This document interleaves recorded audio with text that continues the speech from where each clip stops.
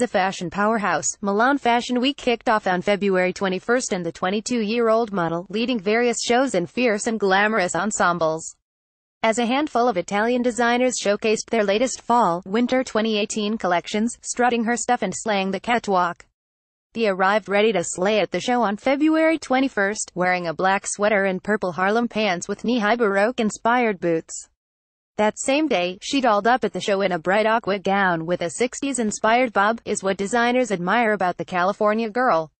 On February 22nd, Hadid channeled her inner gothic queen in an edgy all-black ensemble with dark smoky eye makeup at the showcase.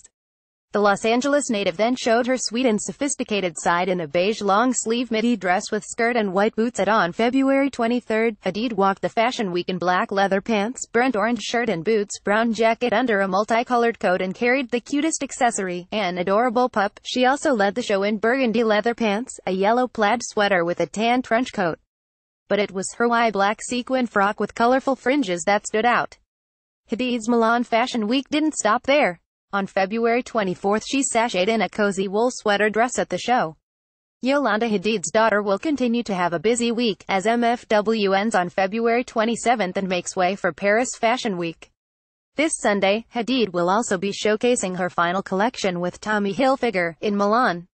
Earlier this week, the model expressed her gratitude for being able to collaborate with the brand. "It's definitely bittersweet, but I feel so grateful and humbled to have been given this opportunity to grow and learn through designing 4 seasons," she wrote on Instagram. To Tommy at Thomas Hilfiger, "I'll never be able to thank you enough for believing in me and the possibilities of this collaboration." For more on the model of the moment, watch below.